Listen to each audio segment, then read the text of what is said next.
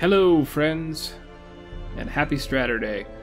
Psyberry here with another Darkest Dungeon How to Use guide. I just want to say real quick, thanks for tuning in, and don't forget to hit the like button, and share this with a friend if you think they'll enjoy it. Thanks everybody for your support, I really appreciate it. If you would like to help support the channel more, go to patreon.com/masterpsyberry or just subscribe here on the channel and tune in. That helps massively.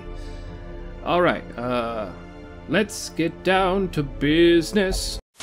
Alright. That song is stuck in my fucking head. Today we are going to cover and take a deep dive into how to use the Corsair. The Corsair's canon name is Xing, I believe. The credits, let's get started on those real quick. Shay did the coding and sound design. Flissy Fox did the sprite art. Anonymous Koala did the skill icon art, the trinket art, and the animations. Caxon did the FX art. Mooncanon, the upgrade icon art. Zap did the promotional art. Turk MC did the comic. Sketch did the skins. Ebony Betty and Cat did the writing. Seal and Aiden did the additional animation work. Medusa did the French translation. And 54NBB did additional localization. Overall, let's see. Let's just dive right into her stats, get into the meat and potatoes here. Her max HP at opening resolve is 19, and this progresses all the way to a 35 at max resolve. This is low. It's not super low. It's the same HP as a Jester has growing up into the high levels, but it's only barely above Antiquarian stats, so she's a little squishy. You gotta protect her a little bit, but it's almost not imperative because she has other ways of defending herself. Depends on how you kit her out. Her dodge is actually a 15 at opening resolve, and it progresses to a 35. This is the same as the Jester again. You're going to see that a few more times. It's the top of the line dodge in the game, especially compared to the vanilla characters. So she is hella shifty in that regard.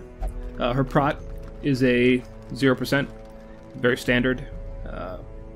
Speed value starts at a 7 and progresses all the way to a 9 at max resolve. It goes up the normal increments.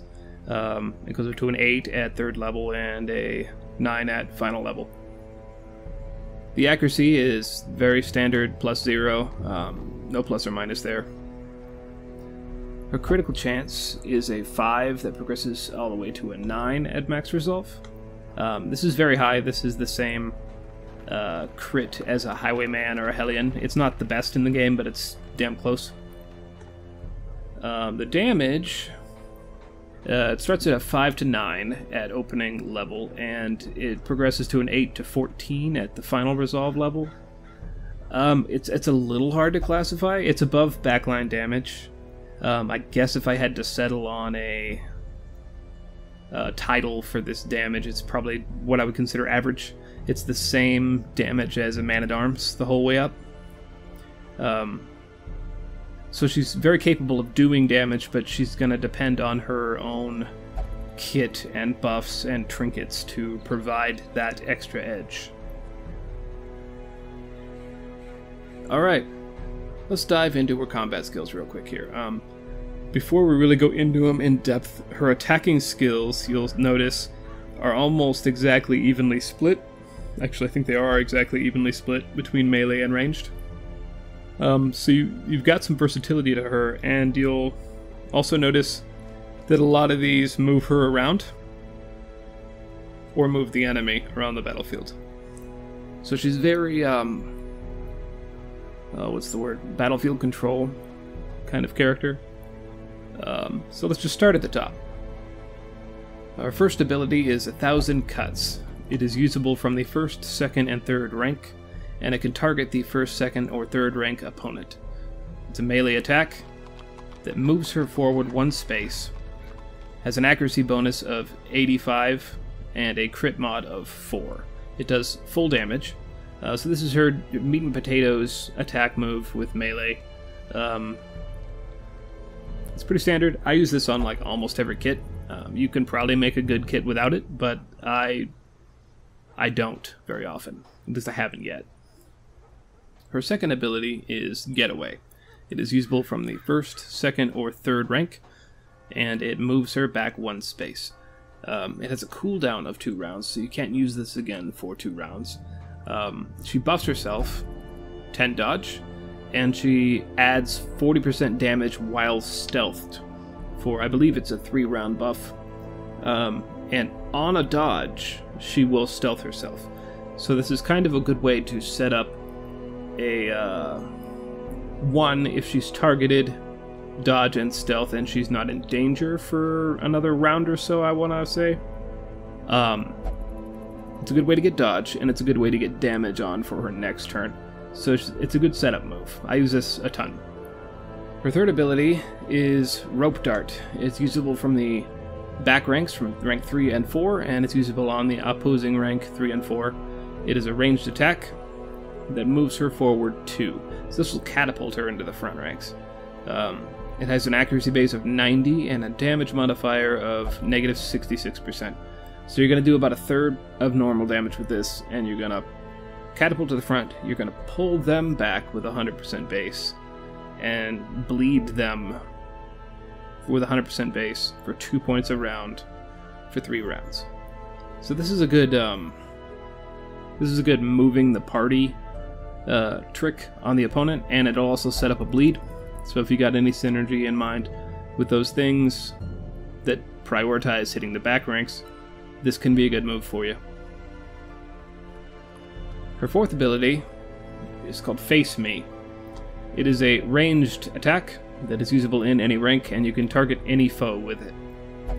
It moves her forward 1. It has an accuracy base of 100. It does no damage. But what it does is it sets up a unique debuff on the opponent, that they will take more damage from 1,000 cuts, and they will take more bleed amount damage from disembowel. And what it does for you is it will mark yourself and add 10 dodge. So this is kind of like a unique fight me one-on-one kind of situation, and it will prioritize them fighting you, and you will do hella bonus damage with your melee attacks against that target. Her fifth ability is called Disembowel. It's usable only from the 1st rank, and it can target enemies in the 1st or 2nd rank. It is a melee attack that moves her back 2. Has an accuracy base of 85, a damage modifier of negative 50%, and a crit mod of plus 6%. It will inflict bleed on the target at 100% base for 4 points a round for 3 rounds. So you'll find that if you do this over time, if you do this on turn 1 against somebody that you know you're not going to kill regardless, you'll actually do more damage output with this over 3 turns than you will with 1,000 cuts.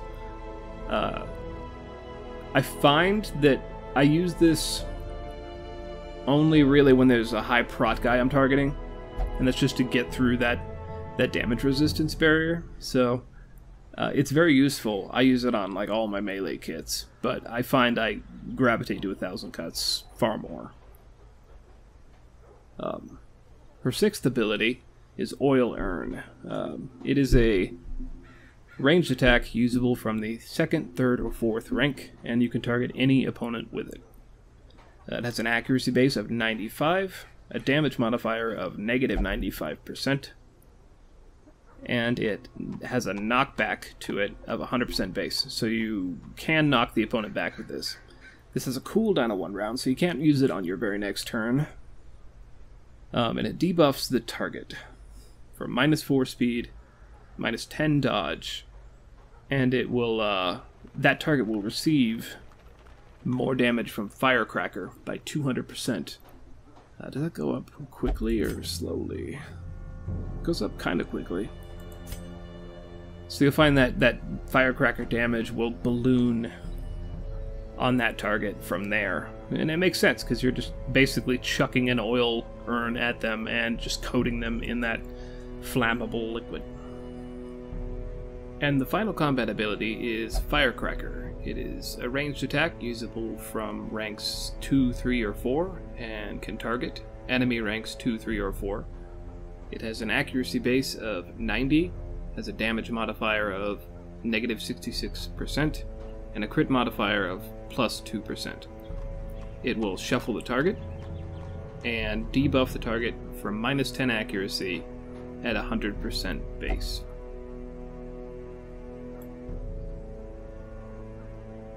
These have some very unique synergy, and there's even a trinket we'll get into that fuses with these kind of rather nicely.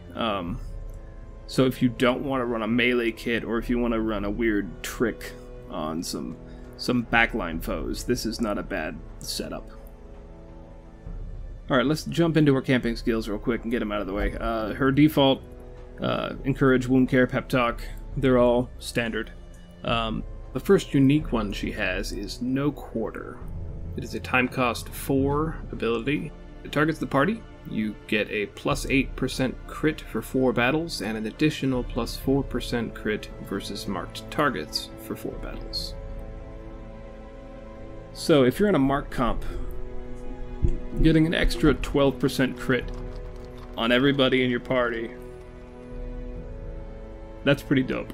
I'm not gonna lie. Like, even if they don't have marked synergy themselves, if you're focusing down marked targets and they don't have a, when I say marked synergy, I mean they don't have a bonus damage against marked, just the mere fact of getting a 12% crit against marked for those 4 battles, you're gonna see a lot of one-hit kills. I mean, even if you're not using a musketeer or an arbalist per se, let's say you get a man-at-arms out there and you just crush people with this mace, you're still going to get a lot of one-shot kills with this bonus crit. Her second custom camping skill is On Your Feet. It has a time cost 1. You focus on 1 companion, and you add 15 accuracy to them, and there's a 75% chance that you will also stress them out for 10 stress. Her third unique camping skill is Sail by the Stars. It's a time cost 3. You target yourself. It adds 15% to your scouting chance for 4 battles, and adds another 15% scouting chance in the condition that your torch is below 50. So if you're going in a low-lit dungeon, adding 30% to your scouting chance for the next leg of the dungeon, that's pretty formidable. That's better than the Ancestors map, technically, but it's probably actually really comparable to that in the end of things.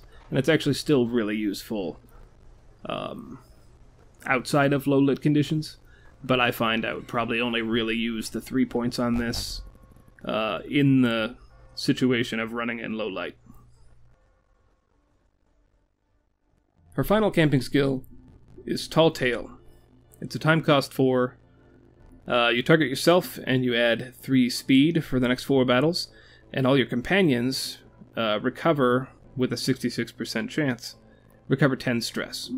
So this is a decent way to take a little bit of the edge off of the stress of the rest of the party, while also giving yourself a little pick-me-up as far as initiative in the next combats go.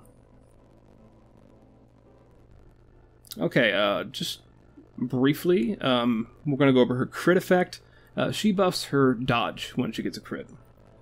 So if you can fuse, let's say you set up with this camp, you get a hella bonus crit, you're using a lot of 1000 Cuts and Disembowel, which each have bonus crit, and her default goes up to a 9 at normal level, so you're getting a shit ton of crits, and every time you do, you get bonus dodge. So she is going to set herself up for a really high dodge stat in most situations. So she is a formidable frontline, but not in the conventional way. She's gonna, like how a lot of people want to trinket out their Highwayman, where he will like take all the incoming attacks, riposte shit, and dodge most of the incoming damage. She's really formidable at that, minus the riposte. But she will slowly just chop down the enemy like they were a tree, and just be the last woman standing. So as far as party compositions go, or synergy with other teams, if you have other characters in mind you want to use that provide stealth for their allies, or teams that shuffle themselves around a lot, she focuses really well with those.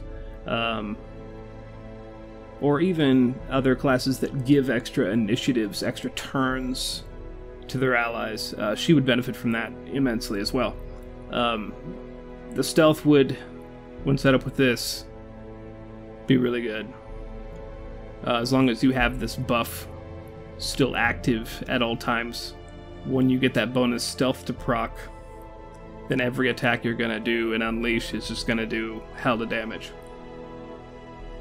And if you can get that extra initiatives, probably the best thing to do with those 2 turns is on turn 1, give her 2 initiatives, and that way you can just go get away and face me. And you just pick and point at and mark the first target you want your team to attack, while also using get away.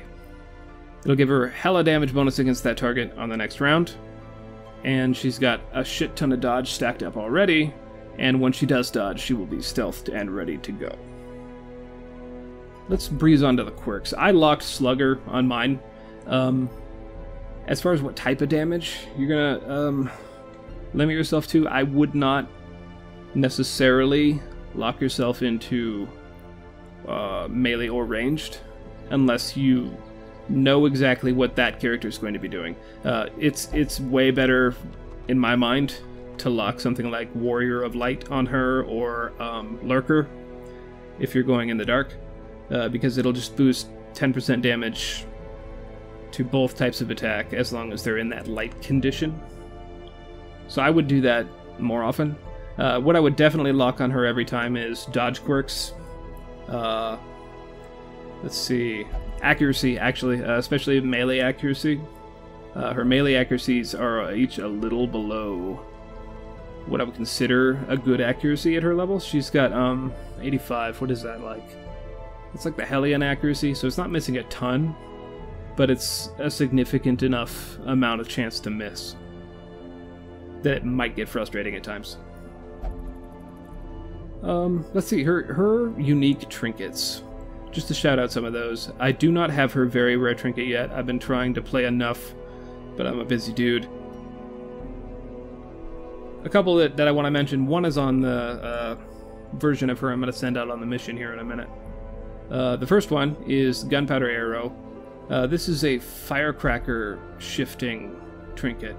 That ability here that you can hit Oil Urn, boost its damage, and then just probably build up to a wrecking firecracker at the end, which I have not tried yet, but I'm looking forward to.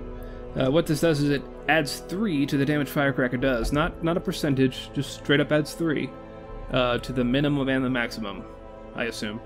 But it does not debuff anymore, so that -10 accuracy is no longer attached.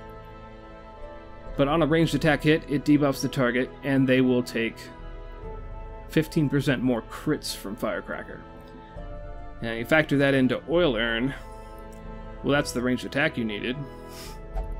So you hit him with this, or even with Face Me, actually, because it's a ranged attack. And then either one of those will add a crit received from Firecracker, and then it just goes off. Another one to mention here is Aquamarine Hook Swords. If you are moving, if you're going to be pulling or shifting the party around a lot, this is a good one. It's especially good if you just really want crits. 30% move skill chance is going to help you a decent amount if you're repositioning enemies. The 12 crit is always useful, and on her, even more, because you can just boost her dodge with those. You cannot crit versus bleeding, and on an attack crit, you bleed them 2 points around for 2 rounds. So as long as you're not using Disembowel to cause bleeding, basically what this does is it will It will hit until it crits, and once it crits, it'll bleed, but that target won't receive any crits from you anymore. So it's kind of penalizing you, but at the same time, it's actually diversifying what she does. So I find that actually really beneficial and kind of unique in that regard. Alright, let's get the party ready. I don't know where I'm going yet. I know I need a medium or a medium quest? No, I'm sorry, I'm going on an easy quest here. So let's go take... well, I'll take a short one. Fuck it. But before we go, the other trinket I wanted to point out is Bottled Junk, the rare trinket for her, because it's a dodge boosting trinket, so it'll give her 12 dodge, and it also gives her 25% more healing received while stealthed, which for me is like the optimal build for her. And crits received is the negative there. You're going to take more crits when you get hit, which shouldn't happen a ton. Alright, so let's show you kind of how she works here. I don't really care what I'm grabbing, let's just get everything. The idea behind this party is Senua is going to cause everybody to be stealthed on turns where she wouldn't otherwise be stealthed. The smell of rotting fish is almost unbearable. Almost unbearable. Alright, let's see if we can go find some fishmen.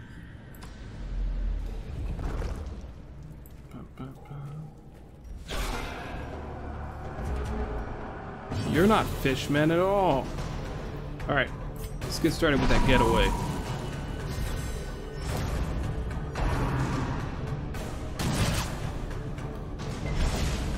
Okay, so she actually took a hit that time, which is very unfortunate. Let's see, what am I gonna do here? Well, I want to set up a riposte. Damn. There we go. There we go. The stealth. Alright, stun you. Just do some crowd control.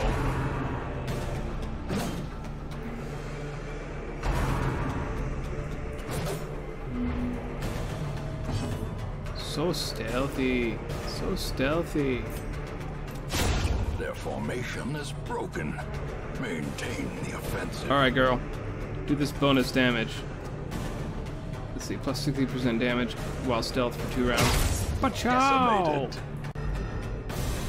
Massive. Massive damage. Alright. She stayed stealthed. I do not need to use headcase again. So let's get rid of one of these corpses so that everyone can reach. Oh man, didn't even get rid of it.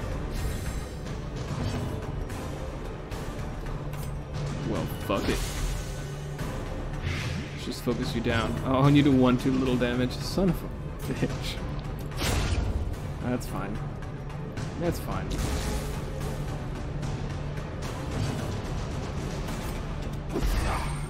Let's focus fire this guy. Just get him out of the way. As the fiend falls, oh, the death. faint hope blossoms. The death. Alright. The stealth lasted 2 rounds. Annihilated.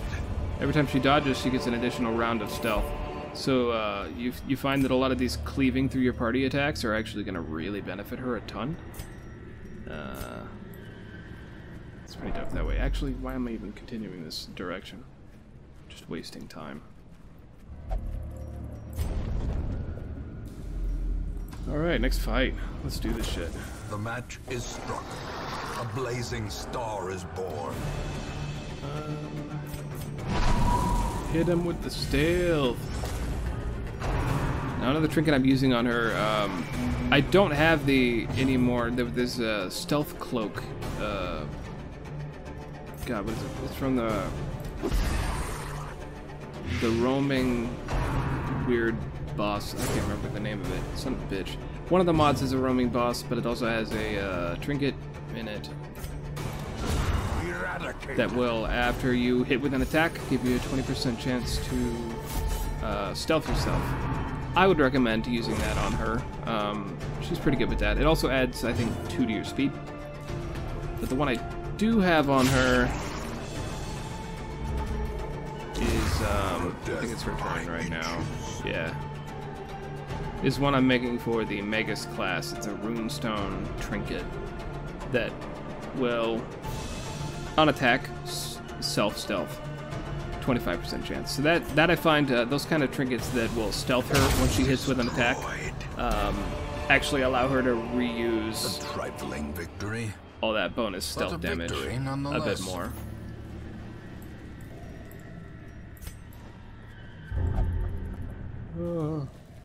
I wonder how this works.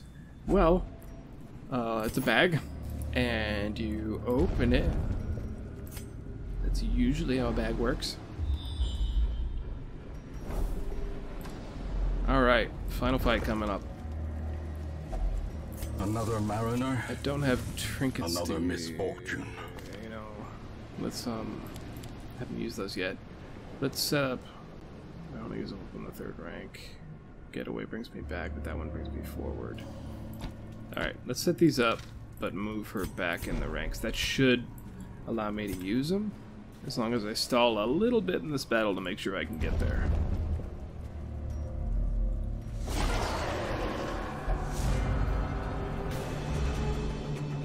Alright, let's set up an oil urn. It has some knockback, so... Well, let's see if I can wipe out this guy on turn 2. Man, those debuffs are crippling. -6 speed, -15 dodge, and a whole bunch of damage from Firecracker. I can't wait to see what that turns into. Alright, let's try and wipe you out. Son of a bitch. That's okay. Continue the onslaught. Destroy. This guy's a pain in the ass, but we'll figure it out. No! That's not the guy! Son of a bitch. Son of a bitch. I don't even... Why would you guard him? Out of your options. Why would you do so? How long does that stay on? Two rounds? 1 on the Firecracker, though? Oh, no. Oh, no, man. Well, that's dumb. I wonder... I mean, that's dumb. That's dumb. I really wanted to show it off.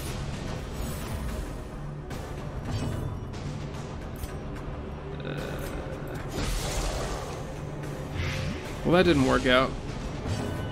I had no way to, like, guarantee a... Whoa! Why did that happen, yo? The fuck?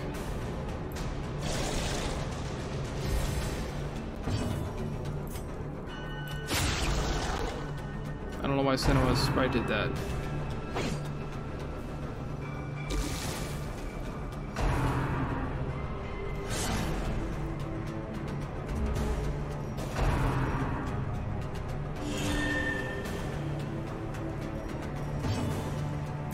Okay, dokie.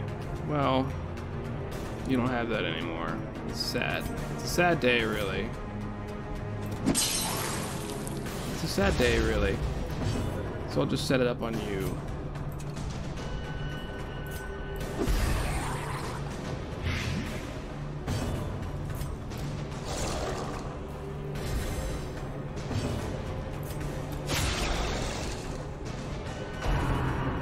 Fucker's so defensive right now.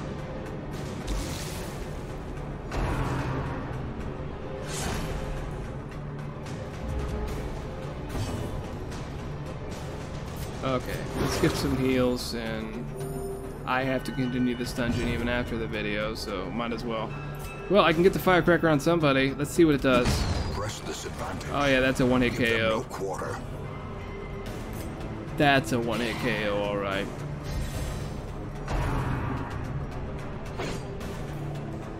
Stop it. You big old meanie.